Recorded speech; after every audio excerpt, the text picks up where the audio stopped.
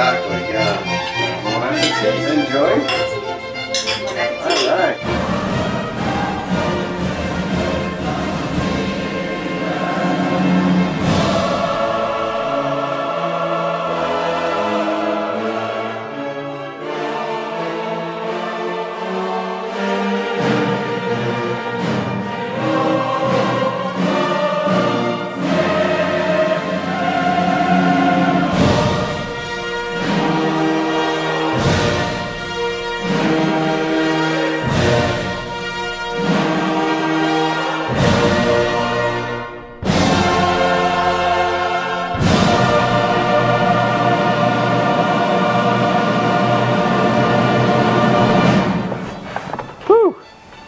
What a beautiful Sunday.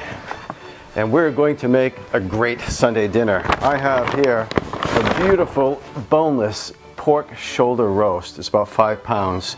And we're going to make a rôti de cochon, roast pork.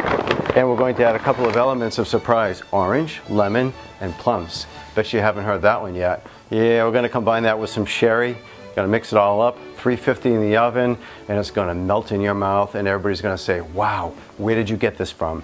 And you'll say, Denny, my friend. All right, let's start cooking. Coming into the kitchen over here. We're going to get ready to cook, folks. Just an awesome day to cook. Got a little YouTube playing. Got to shut that off while I talk to you here.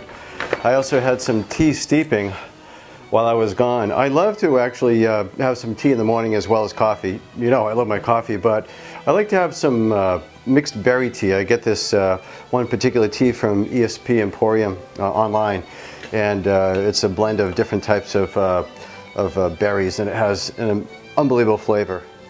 It's cherries and apple and apricot and all kinds of wonderful infusions of flavors. So let's unpack over here. I have my pork, and I have a couple of oranges, actually 3 to be exact, and 1 lemon. I'll buy just what I need essentially sometime because I don't want it to spoil during the week. And I also actually opened up a can of plums. This is a large can over here, about 1 pound and 13 ounces. I'll tell you exactly. I am going to cook this baby in this pot over here. You want to try to use something like this, a Dutch oven. This is cast iron, and this will be handed down to my kids, because you can't destroy these things. It's great.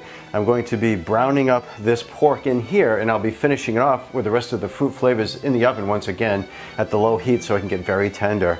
And one other thing I want to point out to you is coming up very soon, it's going to be grilling season. I mean really soon, because summer is going to hit us any time now. It's hitting us today. It's unbelievable. I have this pan. It's a baking stone from Emile Henry, and in English I guess you'd say Emile, it hurts to say it in English, Emile Henry. In fact, here's a perfect example of bad translation, or just French sounds good the way it's supposed to be spoken. My uncle's restaurant was Marie-Jean, up in one of his restaurants up in Cape Cod in Hyannis. And in English, you call it Mary Jean's. It kind of loses the translation, doesn't it? So Marie-Jean, I think I'll stick with. And Emile Henry is what you should stick with too. This is actually a stone made from the clay from Burgundy, France. And it can withstand 700 degrees. Therefore, you can put this on the grill, you can put it in the oven, and this will last a lifetime too if you take care of it. We're going to be grilling some salmon, some vegetables. So it has nothing to do with today's meal, but I want to tell you in advance to find one of these and buy it, and then you're just going to go crazy all summer long. It'll be one of the best investments that you can make. They have it in different colors too. They have it in cherry and other things, but I think black is probably going to be the best because it's going to get a little dirty. It's going to get some use the way it should. All right, so let's start to put some of these elements together. And again, enjoy your beverages in the kitchen. Make this a good time when you're cooking. You want to enjoy yourself with food, a little snacking, and some tea, a glass of wine, a coffee, whatever you'd like. And oh, by the way, I look at this, and this was actually from one of my parents' restaurant. This thing is really ancient, and it's near and dear to my heart. Once in a while I'll break them out, and it reminds me of being in a restaurant and serving some coffee in them or something to that degree. Really great memories. Anyway, so it's time to brown the meat. My Dutch oven is on the very powerful burner, and I'm going to put 4 tablespoons of butter. Yes, 4 tablespoons of butter. And Jacques and Julia were correct, just like the rest of France. And especially, I like to listen to Jacques because he's quite the liaison between the French culture and the American culture. Whatever Jacques says, I listen to. He knows his stuff. There'll be nobody like Jacques.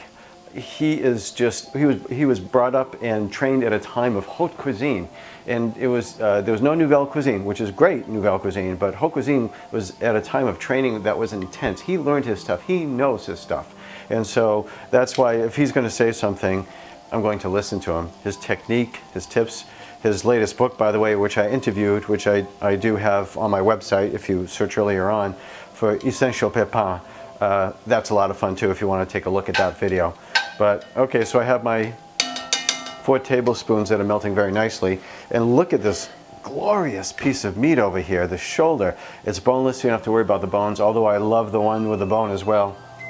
This thing is always interrupting me, isn't it? Every time I make a video, the oven tells me I'm preheated. That's okay, because that's going to go in next. But let's start browning this. You want to brown all sides. Put it on one side, sear it in. I'm going to fire up this heat even higher. You want this to the highest heat possible so you get that nice caramelization, and just keep on flipping it until the whole thing is this glorious brown color. Then we're going to shift that right into the oven after we add all of our fruit ingredients. Okay, so with every recipe, I'm going to provide you with a secret weapon. Today's secret weapon is brought to you by thyme, freshly plucked from the garden, as well as this beautiful rosemary sprig. Now, once we add that to the fruit and the sherry and cover it up, it's going to add this amazing aroma to the kitchen, and the flavor to the beef is going to be, to the pork is going to be absolutely astonishing. So give that a try. Get yourself some fresh plants, because it really makes a difference compared to the dried crap. Just get that out of your kitchen. All right, look at that roast. It is absolutely stunning. And first thing I'm going to do is to add my can of plums over here. This is a little trick. You want to put a little slotted spoon, and it stops it from splattering all over the place. And this isn't heavy syrup, so it's going to reduce to make an amazing sauce. All right, that'll be the first element. We can also put in our oranges at this point. Just scatter them about. We've got 3 of them, so it's going to take up a fair amount of the pan. Doesn't really much matter how you're going to put these in over here. And then the next thing, this is hot, but I do have asbestos fingers through the years. Now we have our lemon. You want to cut that in 2, juice it up, and you can catch the juice through your fingers so that the seeds don't get in. Do the entire lemon, and you can just let that sit right on top of the roast. And then the last element, almost next to the last element, is going to be this sherry. We'll put that right in. Let's get back to our beverage. Who fill this up again for me? But thank you very much. Hey, it's afternoon. I can have this now. A little orange avec le rôti. Okay, get that right on top. Look at that little sprig of the thyme right there handy. I'm going to take some of these juices as well, and put them into my little my bowl so that we can put it right on top of the slices when we're done. Okay, this is perfect. So, and it's tender. Wait till you see. Try one of these boneless shoulders. They're really wonderful if you can find them. If not, get a regular shoulder. That's fine. You can get a picnic shoulder. You can get a smoked shoulder. They're all wonderful. They're all at the top of my list. The only thing is, the one with the bone is actually probably twice the volume, and so you'd have to double the amount of ingredients for the sauce. Instead of 3 oranges, you need 6 oranges, that kind of thing. But anyway, enjoy this amazing meal with your friends and your family. Cook in the kitchen with them and build memories that will last a lifetime. And good cooking to everybody. Take care.